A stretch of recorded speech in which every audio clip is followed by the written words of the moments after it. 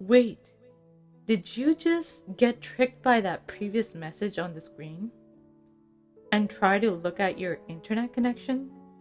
I hope not, but it sure does bring us to today's topic, wait. Hello everyone, hope you're all doing good.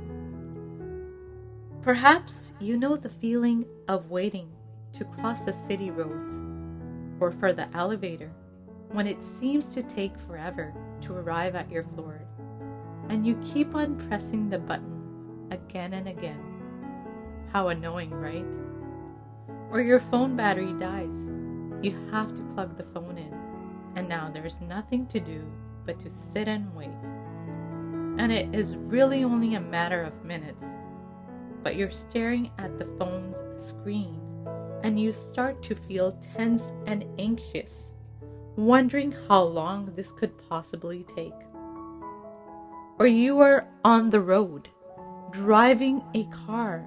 For every green light, it seems like there are 5 yellow signals and a dozen of red ones. Let's admit it.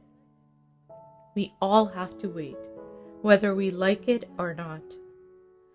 Or given the current COVID phase, in order to follow social distancing rules, you have to wait in queues at the banks or stores or offices, and we pretty much are in the waiting season. Our patience is put to test now more than ever. Waiting is one of the hardest parts of life, whether it is waiting for an appointment to see the doctor, waiting to get the vaccine, waiting to graduate, waiting to be accepted in university, waiting for your job offer, waiting to see if the bank will approve the loan, waiting for someone to buy your house, or even waiting for your prayers to be answered. We've all might have heard the prayer in this context. Lord, make me more patient, but do it now. We often get frustrated waiting on food at the cafeteria or restaurant, or waiting behind that slow car in the fast lane, or even a little kid wanting to grow up. We are always in a rush to get to the next place or the next thing.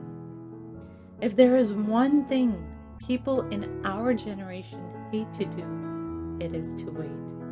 And why should we? We can Google questions rather than wait for answers. We can order almost anything online rather than suffering the long waiting lines at the retail stores. We live in a world of frozen dinners, instant coffee, drive-through windows, check-in kiosks, freeway express lanes, cell phones, and smartwatches. This instant everything is so engraved in our mind that today our motto has become, give it to me quick or forget about it. Dr. Larry Dossey, a Dallas internist, coined a term that describes this problem. People who hate to wait suffer from what he calls hurry sickness, which he defines as an increased sensitivity to the passage of time. He believes that people suffering from hurry sickness die before their time. Unfortunately, today, a lot of us suffer from this hurry sickness. People today complain about having too much on their plates, about living life in the fast lane, about not having enough hours in the day, and running a race even a rat couldn't win. And although at times we could feel like we want to slow down, we don't. Because we are afraid that the world will fall apart if we do slow down. But the funny thing is, one day, we all will slow down, completely and permanently. And this world will go right on without us. This rushing mindset often carries over into our spiritual lives. We always hurry to the next big thing. But while most of us are in a hurry, it seems God is usually not in a hurry. It seems He always has a plan and a purpose for everything. Since we are not aware of all the details, we become impatient. From our perspective, we have everything figured out, and we want God to move within our time frame.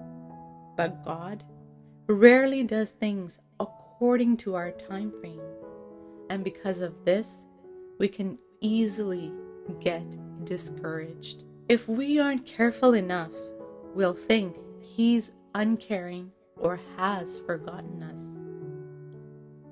Without the waiting room element at the doctor's office, everything would be chaotic. There would be no order, no schedule, and no structure. Patients would get mixed up and rooms would get double booked. Medicines or prescriptions would get wrongly distributed. It would be a total disaster. So would our lives be if we were left to our own timetable. Our spiritual waiting rooms, just like in real life, are there for a purpose. As waiting is a part of life, it is also one of God's tools for developing His children. Once a king of a certain country was growing old, and he had no son to succeed him. He announced to his people that he would choose an heir to the throne from among the young men of the country by a competitive test, which would give all an equal chance to participate. On the day appointed, a great number of young men presented themselves. A certain test was made, and some failed while others passed. Then there was a series of other tests, and each time some were rejected, till at last only 3 were left. They were put through test after test, but all were equally capable. The king announced through his heralds that on the next day the matter would be decided by a foot race. The path was marked, the judges were all set at their places, and everything was ready. Just at this time, a man came up to each one of the contestants and secretly said to them, "The king is taking special note of you. Do not run when the trumpet is played. Instead, wait until the king gives you a special signal." The 3 participants took their respective spots and were eager to participate in the race. The trumpet played.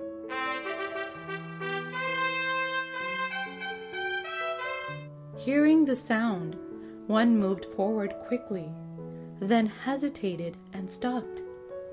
Then another sprang forward after him, upon which the first started moving forward again, and they ran for the goal with all their speed. Now, if we can relate to this, what do you think prompted them to run? Reason A, they did not believe the message, probably thought that the man was trying to trick them into failing. Reason B, they compared themselves to one another and thought they had to participate and not just wait. Or C, they wanted to look good in the eyes of others. They had to show their skills at speed. Or is it D, all of the above? What do you think the reason was? Was it all of the above? While you contemplate, let's get back to the story. So the 3rd contestant was standing there, looking anxiously at the king and at the 2 runners, murmuring to himself, "I can still make it, I can still make it." The king looked at the runners and gave no heed to the one still standing. His total focus was on the runners. The waiting man thought to himself that the king probably had forgotten about him. That's why the king never bothered to give a signal.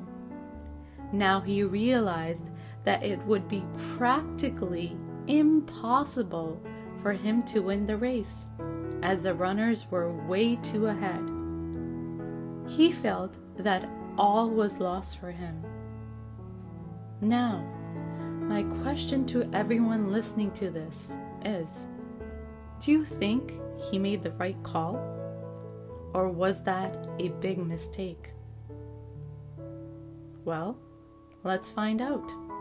So back to the field. The true runners ran at top speed, reaching the goal together. They were out of breath after that tough competition, yet happy that they ran. Now they were brought back, and all three stood before the king.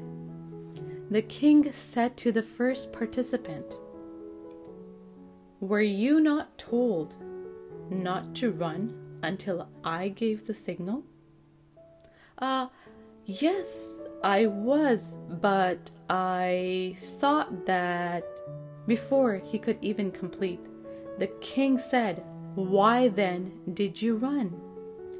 "I got so focused on the goal that I forgot," said the first one. He asked the second person the same question. The second contestant replied, "I thought it would be but a moment till you would give the signal. I thought we were being tricked and the real test was participating in the race. When there is no race, there can be no competition, right? So my logical mind told me to run, seeing the other person running." Now the king asked the third one, and he said, "And why did you not run?" "Because you did not give the signal, sir," he answered.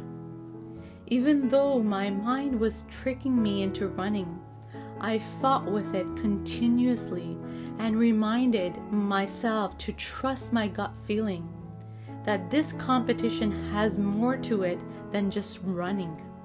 And so I waited. My focus was on you, sir. I was waiting for you and your signal. I stood right there, counting on your signal, but I did not run, because you never gave the sign." He sounded pretty low when he said, "I didn't even run." "My son," said the king, "I knew that you could run, but I did not know that you could wait."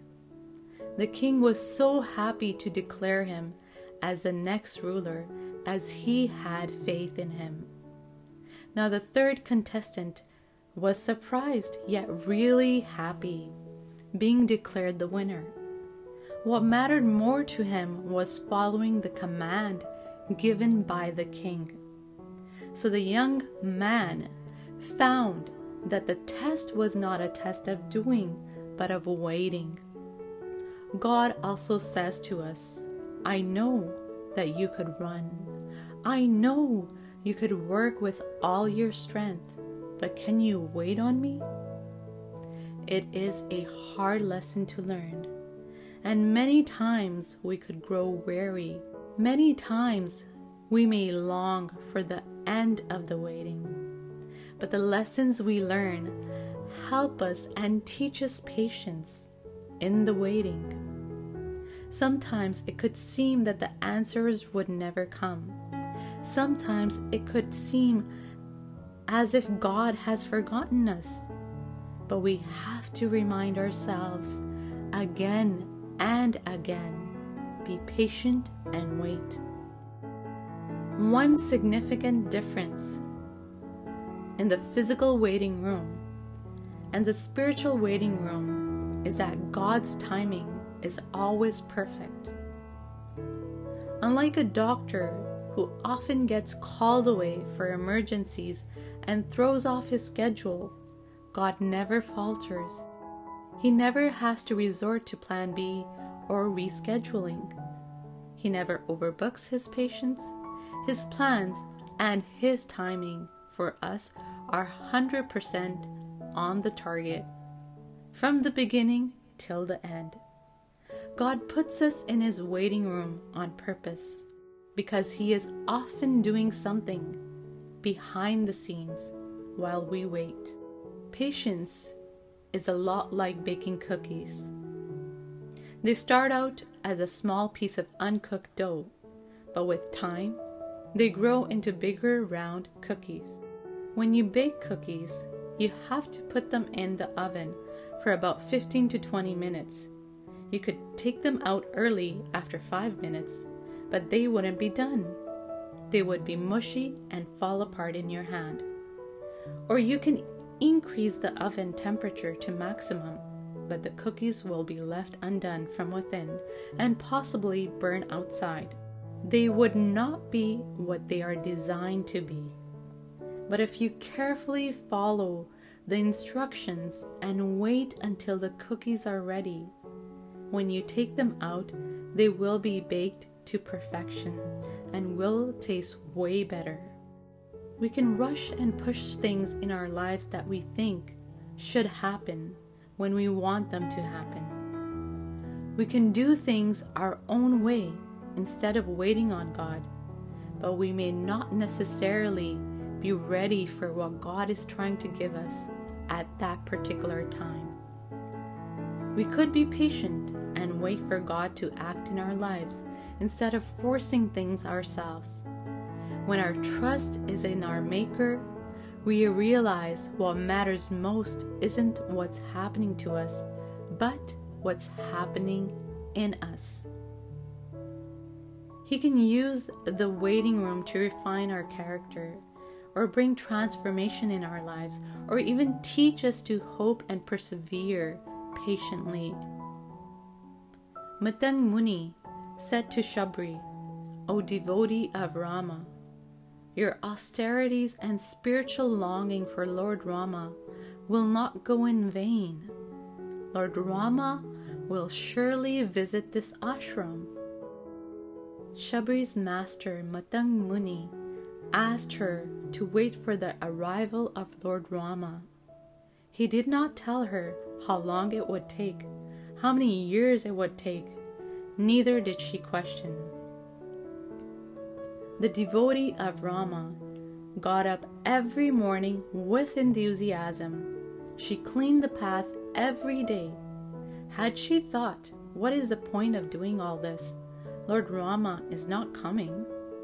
Do you think she would be remembered the way she is today? No.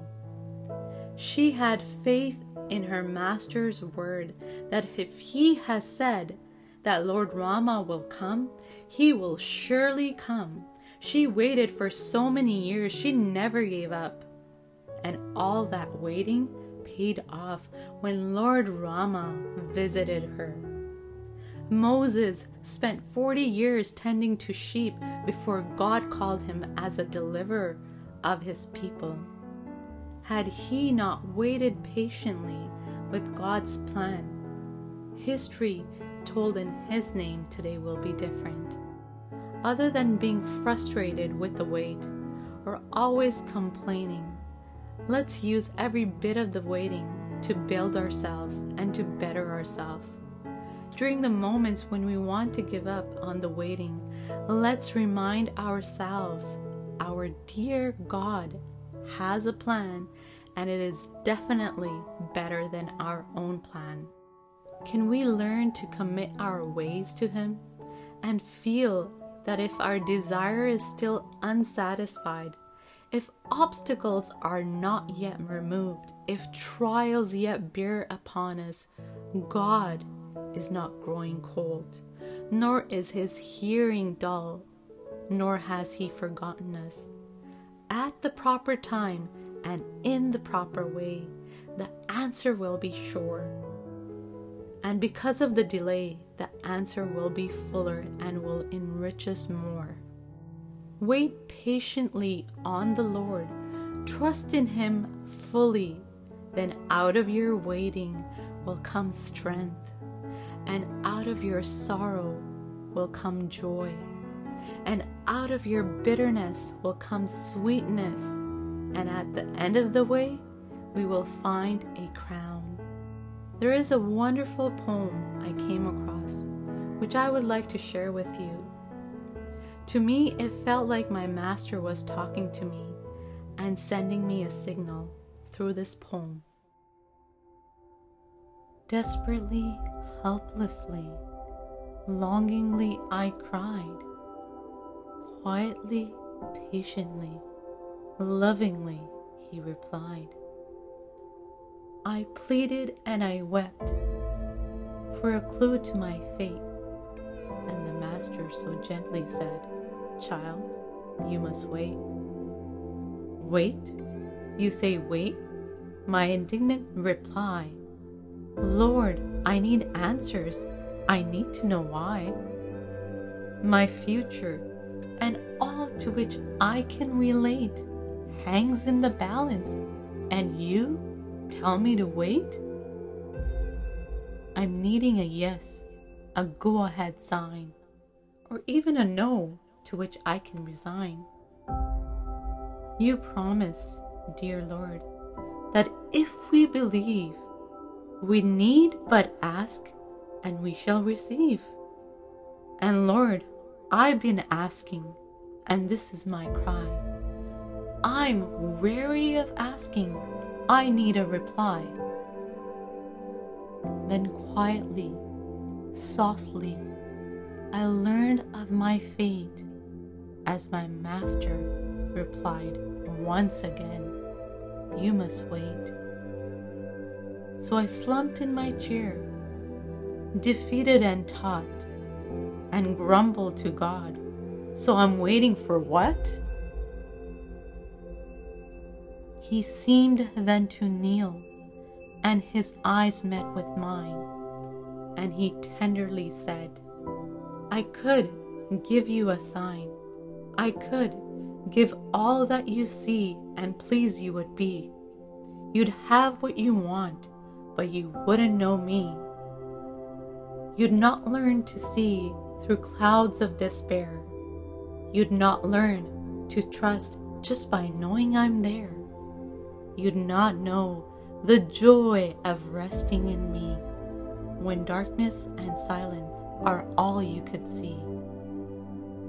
You'd never know, should your pain quickly flee, what it means that my grace is sufficient for thee. Yes, your dearest dreams overnight could come true, but oh, the loss if you missed what I'm doing in you. So be patient, my child, and in time you will see that the greatest of gifts is to truly know me. And though often my answers seem terribly late, my most precious answer of all is still wait, wait, wait. So, the next time when you're put in God's waiting room, don't complain. Instead, claim it's happening for a reason. Sometimes the wait is for God to align other pieces of the plan.